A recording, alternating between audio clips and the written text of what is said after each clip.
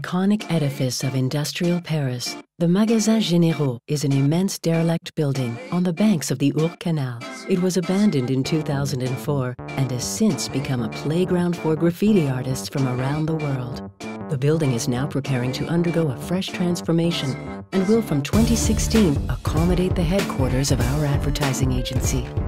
The history of this building and the thousands of graffitis that form its second skin is now part of the street art legacy. To preserve as much as possible of those artworks, we have launched an innovative, daring, and perhaps slightly crazy project, Graffiti Général. It took us 6 months of hard work to modelize the largest real building ever in WebGL, 20,000 square meters modeled in 3D, with 5,200 photos taken on site, calibrated and integrated with the 3D model.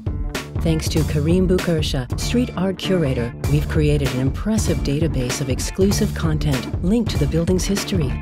But Graffiti Général is not a museum of graffiti. We have created a module so that people can make their own graffiti in the virtual building. Once you've done it, there's no way to erase it. Lots of people have started to graph the building and share their graffitis on social networks.